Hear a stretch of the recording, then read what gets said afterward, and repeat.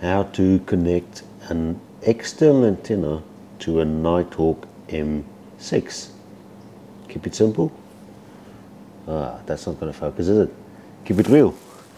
Okay, so I am here at home. It's a Friday night, and I've been having a question quite a few times about external antennas onto a NightHawk M6. So I thought, let me do this video. It's going to be a live upload that I will do tomorrow, which is Saturday the 16th of July.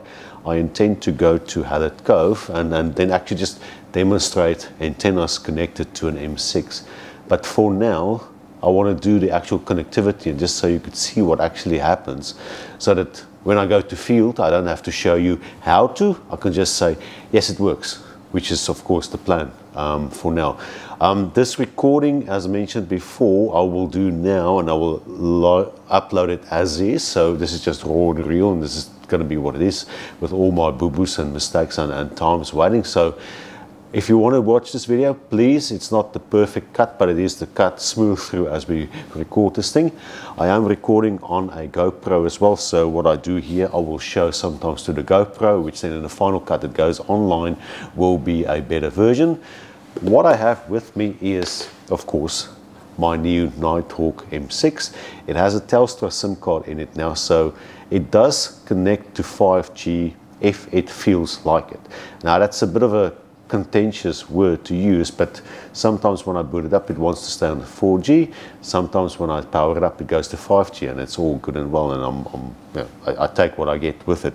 What I have learned though is sometimes when you switch between external or internal antennas, it's worth restarting the device so that it sets it up new and communicates with the network. And I think that's a key thing for me, starting with that intention that you don't plug it in and you immediately see the difference when the antenna is connected. Yes, I can try and hack it to a way that I could see yes or no the antenna is connected, but often you have to restart the device in a new setting and say, okay, well, this is it, this is what I have today, and that's one thing for me to remember. What I have with me, I have an X-Pol 2, which I will take to Hallett Cove on a speaker tripod. That's part of the one of the caravan solution kits that we have, is a nice directional antenna that you can connect to either the Teltonica RUT360 or the 950, or you can just take the antenna with two TS9 pigtails, two S9 pigtails that you will plug into a NightHawk M6 or M5 or M2 or any of those devices as well. The other option, of course, is my good old faithful pink caravan. So this is still the same setup that I always have. So what I just want to demonstrate in this demo is basically a MIMO-3-12. I always use the 12 because it only has two antennas, and that's the two antennas that will be useful for an M6. It's a 4G and a 5G ready antenna. So this antenna does everything that you want to get done in a sub-6 5G frequency. Also does 4G, and if there's only 3G coverage, it will also do the 3G coverage for you as well. On the inside, this is of course now a so-called roof mount antenna. You connect it, and then on the inside with my, I've had many comments about my cable route, so yes, I have awesome cable routing and everything. It's not going to be on screen, but this is the antenna that I will connect, so whenever I use my antenna ports, that's the two antenna ports that comes out of this kit here, that's out of screen but standing next to me. I am joined by my co-star today, Stella. She's just enjoying the heater, so that's that for now. Now, okay, so the answer to the simple question, how do you connect an antenna to an M6? Can you connect an antenna to an M6? Of course, very easy. So you have the M6 by itself. Just go to show. So there's the front of it. And then on the side where you have the Ethernet ports, I'll just show that here, you have the two little clips. So the two little clips are basically, let me just go closer. Yes. Over here and over here, the little slide doors, and you would basically just drop them down. So this is different from the previous ones. Not a rubber cap, it's a sliding door. So you lift the sliding door, and you see, if I can get it in focus, it's two exposed TS9 connectors. Not in focus, shows my face. Right, that's in essence all there is to it. You would take the TS9 connectors, two little tails that we have there, and you plug them in and it gets a connection. Now the simple test that I can do is basically to connect the cable without an antenna to the TS9, to the actual modem itself, and you'll see a drop in the signal. It's an experiment. It sometimes works, it sometimes doesn't work. Just to show the actual context, I'm going to use the mobile app to connect so that on the final edit you will actually see the activity as it happens on the screen. So I'm just going to connect this to my my device. Let's do record. So this is recording, and just check that it's connected to the correct device.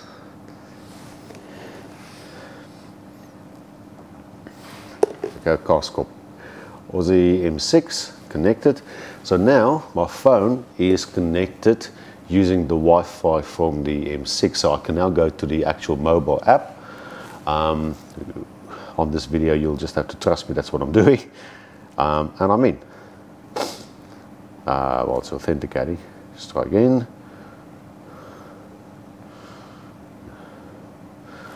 It's going.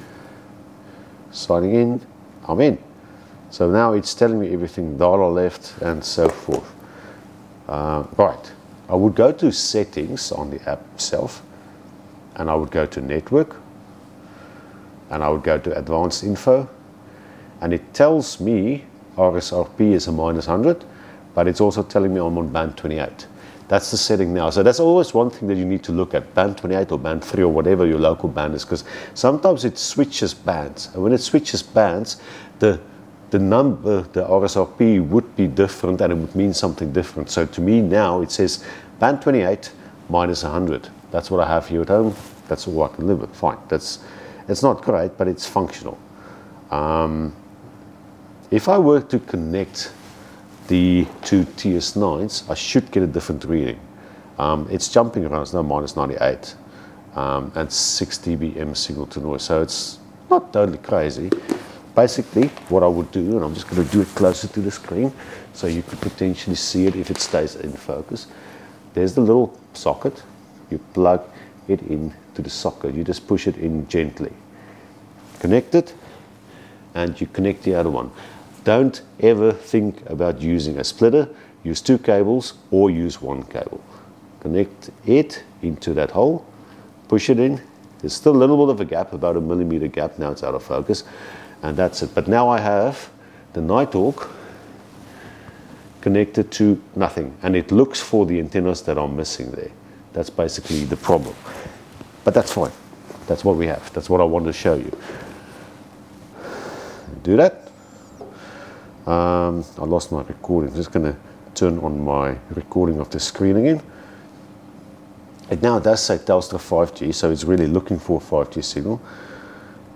So the readings are different. It now says RSSI, not RSRP anymore, because it's switched to different technology and the readings are different. And it says LTE band 3, and it's really looking for something.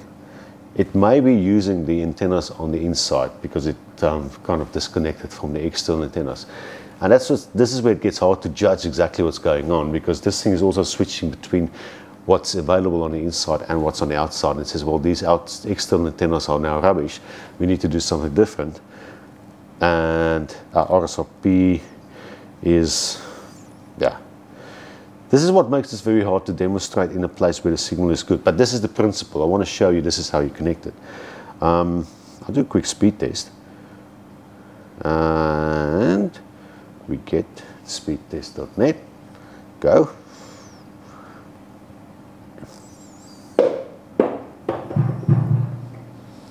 It is struggling because there are no antennas. But now what you would do, I have the antenna as is. I have these two. This is coming from the antenna. I'm just going to plug them into my pigtails. And this is what you would get from RF shops. You would get an antenna, you get the pigtails, and they plug in together. So I will screw them in and see what we get.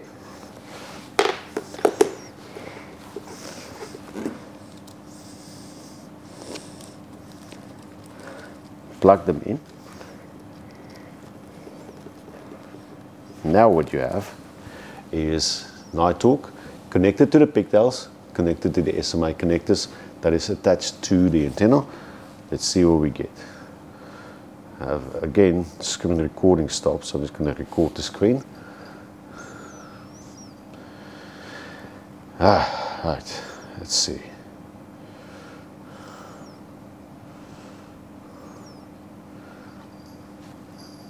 Not going to be my best video ever.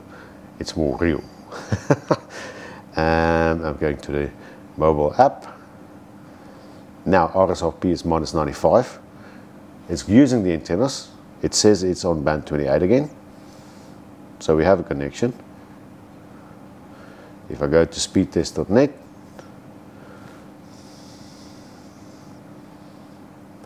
(46 milliseconds), there we go. I got a connection. That's working well. This device connected to these antennas, functional as is. So I think that's the key thing for tonight. It's not about what technology, what amazing results we can get. It is so simple. We have connection TS9 going in there at the bottom, connected to my caravan antenna, or would be connected to an X-Pol 2. That's as much as I could show. That's how it works. That's how simple it is. Tomorrow or later this weekend, I will go to Hallett Cove where the signal is weak and where this device by itself will not have a good connection. Then connecting an external antenna will make a difference, and we will demonstrate that works well. All I can do. Thanks for watching. Trying to keep it simple, keep it real. Thanks. See you again soon. Cheers. Bye-bye.